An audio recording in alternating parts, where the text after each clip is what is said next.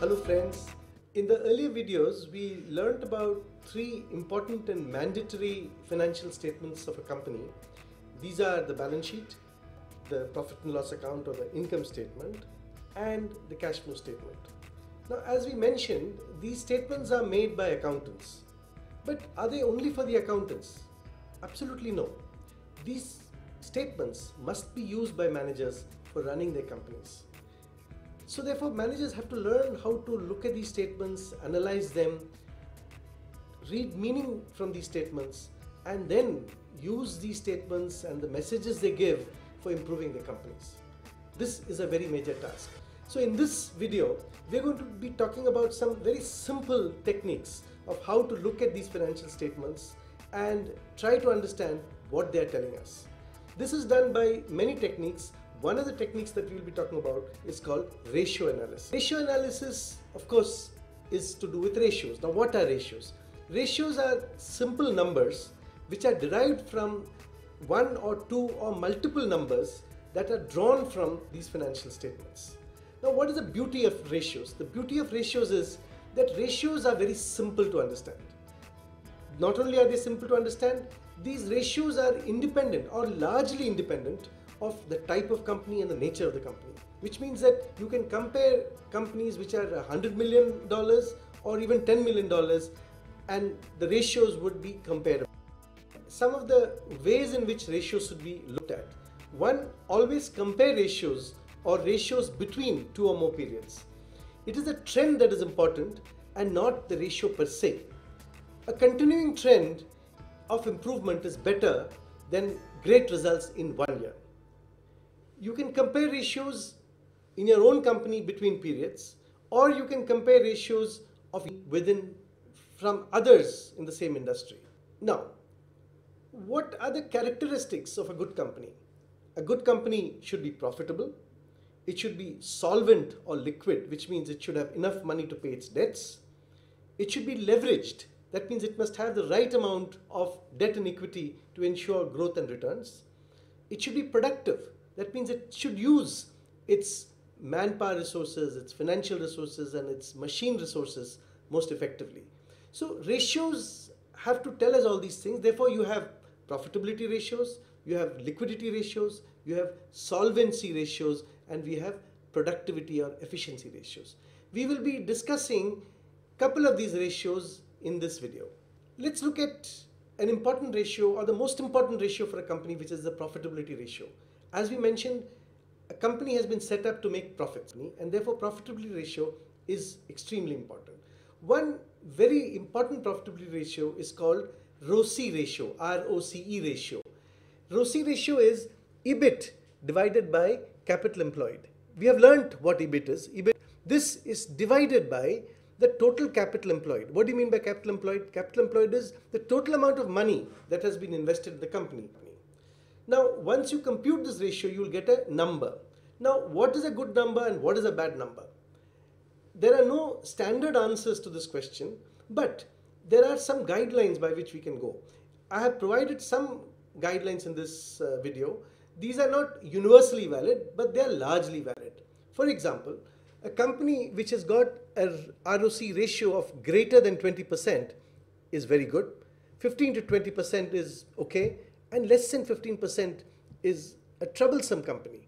Because after all, what are profits for? Profits are meant to provide returns to the various people who own the returns. Who are they? The people who have given you debt, which means you have to be able to pay back your debtors. The people who have invested in the company, which means the owners of the company, they have to get dividend. So returns of a company are necessary to meet these obligations of the company. Now, how does ROCE come, or how does returns on capital employed come? It comes only when another ratio is sound and effective. And what is that ratio? That is called the gross margin ratio. Gross margin ratio is again a very simple ratio. It is the EBIT divided by revenue. That is the earnings divided by the total revenue or the total sales that we have made. It is given by the formula revenue minus COGS. We have heard of this term COGS earlier. That stands for cost of goods sold divided by revenue. Now, again, what are the levels for this ratio? As I mentioned, there is no standards, but I would say that if you get 33% and above on a gross margin ratio, it's excellent. 25 to 30, 33% is okay, and less than 25% is dangerous. Now, why is it dangerous? Imagine a company which is making a profit of 100 rupees. And if it is a ratio or gross margin ratio of 25%, that means they make 25 rupees as profit. Now, this profit, what should they do with this profit? From this profit, they should pay interest, which could be about 7 to 10 rupees. They need to keep aside some money for depreciation, which could be again 8 to 10 rupees. They have to pay tax, which could be 2 to 3 rupees. So after all this, there's nothing left for the owner or for the equity holders, which means 25% gross margin is not enough to meet all the obligations of a company. Now let's look at the other important aspect of a company called liquidity. What is liquidity? Liquidity means the ability of a company to be able to meet its debt obligations. What is debt? You have borrowed money from banks. Against this, you need to pay the installment every year. You need to pay the interest. You may have taken assets on lease. You need to make lease payments. Now, these are all the obligations that you have to the people who have given you this debt. Now, you must have enough earnings to be able to pay off these debts. This is calculated by a class of ratios known as liquidity ratios. A very important liquidity ratio is what is called the current ratio. Current ratio is made up of the current assets divided by the current liabilities. That means the total money that I have in the form of inventory, receivables and cash equivalents is in the numerator, and the money that I owe to my suppliers, bankers and other lenders is in the denominator. This ratio should be, in my opinion, about 2, which means that the amount of assets that I have cover the debts by a factor of 2. This makes your company very liquid. There's another version of this same ratio, a tighter version known as the acid test or the quick ratio.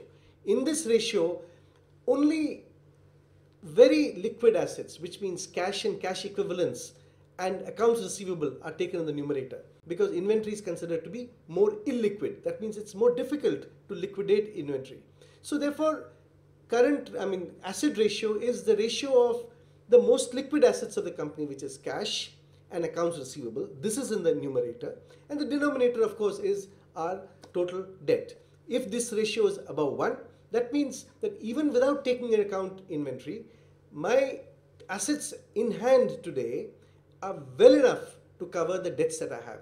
Such a situation is good. Again, if an acid test ratio gives you a figure of about 1.2, 1.3, it is excellent for your company. Another very important ratio which is used extensively by banks, financial institutions when judging a company for giving loans is known as the DSCR ratio, or the debt services coverage ratio. Debt services coverage ratio is an excellent ratio which judges your capacity to be able to pay off your debts. Now look at income of a company.